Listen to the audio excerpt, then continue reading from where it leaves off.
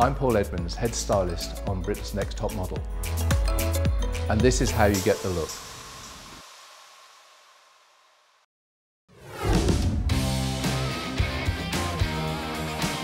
We're going to use the volume shampoo and conditioner by Show, and what that'll do is give you the extra bounce to start. So we're going to make this a beautiful start by kind of preparing your hair. What we want to do is create as much volume in that root as we can. So by using the correct shampoo to get that, it just makes life a lot easier for you. You're going to get the right result right from the very beginning. Now it's a concentrated shampoo, so you don't have to use masses of it. So I'm going to use 3 pumps and then start to shampoo. Right, Ivy, we're going to do a soft wave braid. So we're going to wave the back just very softly and then bring a braid across and around on that front. So I'm going to use the Show thermal protector, and if ever you're kind of doing anything with your hair, I'd always recommend using a thermal protector. It just stops any damage. Okay.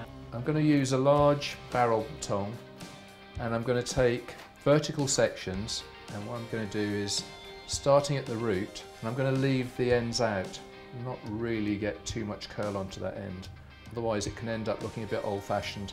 Okay, so we've gone right round the head. What I've been doing is working in different directions.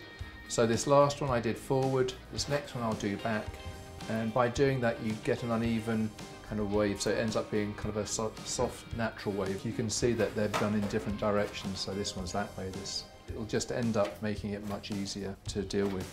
So if I put my fingers through it and shake it out, it's a very natural soft wave. So now I'm going to start on the braid at the front. We're going to use a perimeter braid. So with a perimeter braid, what you do is you only pick up from one side. So I'm only going to pick up from the top and do it so it will lie quite low and onto the hair. You take that front section there, divide it into 3, and then cross and cross. And I'm going to cross it again, and now I'm going to pick up my next section from the top, and instead of doing an ordinary kind of plait where you pick up from both sides, only pick up from one side.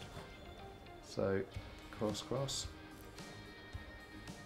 take the next section.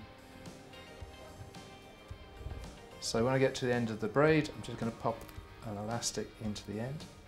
I'm keeping it all quite loose, because again, we want it to look quite soft and sexy. Okay, so we're going to use a bit of Show finishing spray, just lightly in there, just to get the odd little bit. And there we go, a soft braid wave. It looks amazing.